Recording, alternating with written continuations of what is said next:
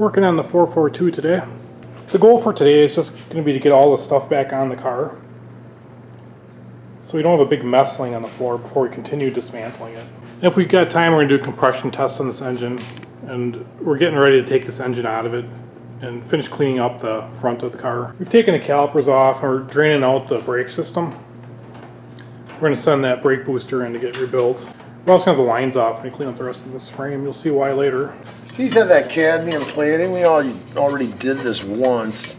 Trying to get as much oil off as possible, and then we got this shark hide that is just a protective coating that doesn't let it oxidize. These are like cadmium or galvanizing or something, so that they don't get any more crud on them. I don't know how much cleaner this is going to happen. If I even steal wool of them, I think I'd take off the galvanizing. Well, I'm starting to wear gloves now because some of the people that watch these shows made comments about not protecting ourselves, and it makes sense because everything you end up using goes through your skin and it goes to your liver. Back in the day, the mechanics used to use gasoline and wash car parts, and I remember reading a story one time where a guy was racing NASCAR and he just smashed into the wall. And they didn't know, when they did an autopsy, they thought maybe he was getting carbon monoxide from the cars in front of him or anything. But it turned out he died from lead poisoning from washing all his car parts with no gloves on. We're going to try this new lock and lube fitting and see how this actually works. So this thing's really nice when it comes to this job, just filling up this automatic greaser. It used to be a job where one person had to hold it together. And even though he's got an air-powered one, you could use it one hand hanging onto it and use the trigger, but it really makes the job a lot nicer. There's another little simple tool that'll make your shop less frustrating. Well, we're getting the parts all cleaned up, and this has a little bit of contrast, leaving it with that cadmium coating on it. And from now on, after we work on this thing, anytime we work on it, we won't even be getting dirty. It'll be casual working on a car that has no rust, no dirt, grime. It'll be nice to work on. I don't think we've ever had this bearing packer this full of grease before. Got it right up to the top. So we're going to force all the old grease out of this bearing. And I'll be stepping on it to do that.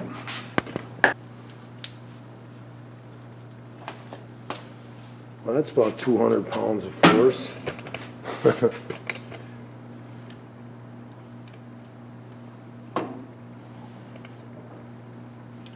There you have it, one packed bearing. Yeah, so if you're doing this in a shop, you don't have time to waste, using a palm full of grease, slamming it like that. That's too time consuming. Just cleaned up these calipers. And looks like this one's day coded 1974, so not original. We're at the point of installing our painted parts back on the car, and we got a new center link, painted black, and new idler arm, and this is the pitman arm. We have this going, and this is parallel. When we ended up driving home and had the stock suspension on, there was this big spacer between the frame and the idler arm. So he's got a manual for a 73 Cutlass, and we looked at all the pictures, and they have the idler arm bolting onto the frame coming outward. So I don't know if the guy had it. Oh no, we looked at the grease and he had it going the same direction, but he had this spacer on there. And I'm thinking if the spacer was on there, these two wouldn't be parallel. But we're leaving this out because ours are parallel already. And if any of you viewers have ever run into this thing with the spacer behind the idler arm, say something about it. On a previous video that we made when we were taking this front suspension apart, we had noticed that there was a strap of steel added on for some reason. Well, we wanted to know what was going on underneath there, if this was an accident or something, and he wanted to fix the frame up and make a better patch if it needed it. When we took it off, there was nothing wrong. And we wanted to make sure, so we had wooden dowels that went through this back bolt, came through, and they intersected exactly in the center. But you'll see how this center link works. And this is all engineered out for you already, but if you were ever making some kind of suspension on a vehicle, you see how this is going up and down when you're going over bumps, and this line intersects through those holes. These things have to be at this point for the suspension to go up and down and pivot, so you don't have, during the travel, steering going on that you don't want. It's actually pretty tight. It's grease. You can hear the grease gushing. Inside here, there was all serrations. When you put that grease in there, it stays inside those grooves. When you get the rubber ones and you put these all together and you turn and stuff, you can see these things gush and move around. These are, I mean, they're like solid. Something might end up bending or breaking, really. So I've worked on other cars in the past, wanted to improve, handling, went to fatter sway bars, wanted to use urethane, and the end links too. Sometimes they break and you get new ones. When you're by yourself and you're on the ground, it's pretty difficult. For him and I, we had it up like this, and I was trying to get this, and it always seems like they don't give you enough thread on the bolts, and he ended up putting a piece of wood through here and he was prying down on it so I could even just get a thread started. Well, after you get them started, and you look at the bushings really aren't tight against the control arms. By the time you get everything tight, this thing is really torqued up, and it's actually putting a preload on the suspension. So we're going to end up putting this back together and drop it down, just see if maybe it pulled the front end down a little. So we got these adjustable shocks here. I think it's a competition engineering shock, just rebranded as Summit. But basically what you do is you push it all the way down, and then you start rotating this till you hear the loud click. There's 2 faint clicks, and back to the loud click. Loud click's 90-10 regular.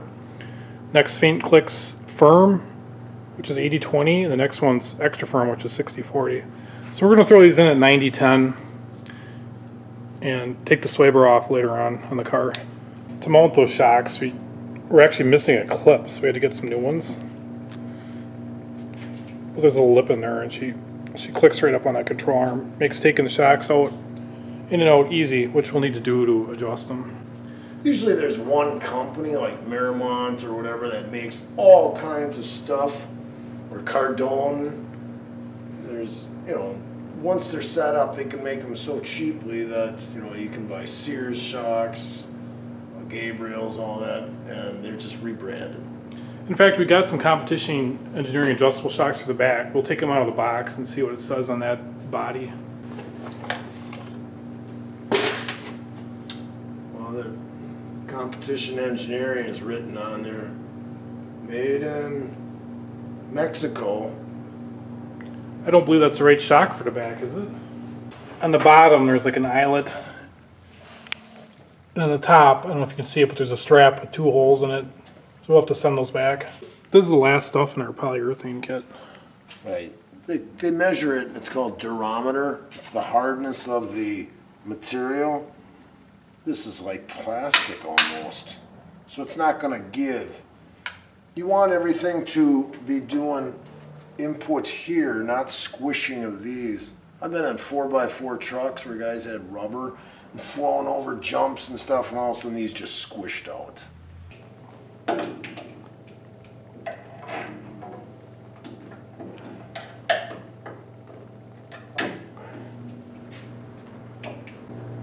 After cleaning up the undercarriage of the car and redoing the whole front suspension, now we're going to be taking this engine out, but before that we want to find out why was this thing so doggy.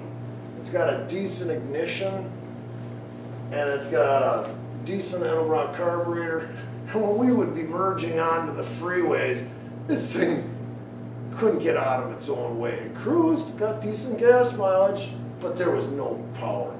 So we want to take a compression test on it, and we're going to have to take it out. It's cold out right now, but we got to get it up to temperature, and then we'll give it every chance it's got, you know, and do a compression test on it, check the voltage at the distributor, find out why it was running so doggy. But then we're pulling the engine out. You're never going to hear this engine again because it's going to be getting a 455. I don't know what's going on. Oh, there.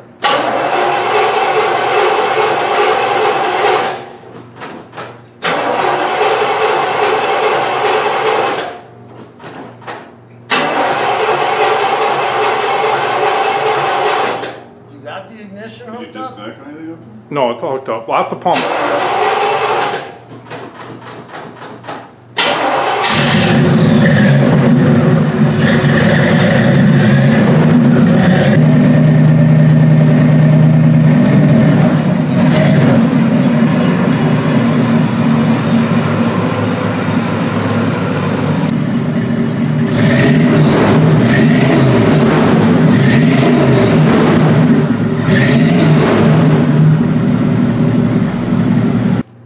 So here we are going to be checking for the compression test. We went to go take the spark plugs out. Another limp-wristed dude didn't even know how to tighten up the spark plugs. The wires were good, but he had one that was damaged where he had pulled it apart. The MSD wiring was really long and it laid on the exhaust. That was all melted.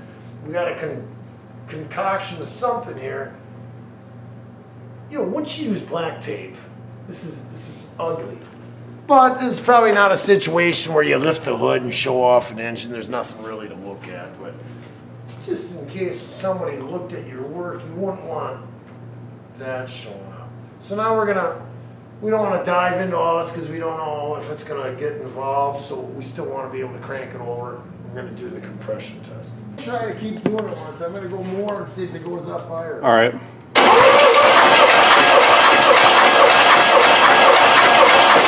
Maxes out at that. 140. So after the compression test, you can see we're 140 at a couple of them. The lowest one was 110. And in the manual it says if there's a 70% difference, then you'd have to have it rebuilt. But this is within tolerance. They didn't have very much compression on them back in '73, but we're still wondering why it didn't have that good of response, because he had other vehicles that had the same size engine that acted a lot more responsive. We're taking the MSD box out here. There's a small red wire to switch 12 volts. I don't know if it matters or not, but they actually had this going to the They had that going to the resistance wire, so it's probably seeing more like 9 volts or something like that. So we're ready. We got everything disconnected underneath and above, and we're going to pull this engine out right now.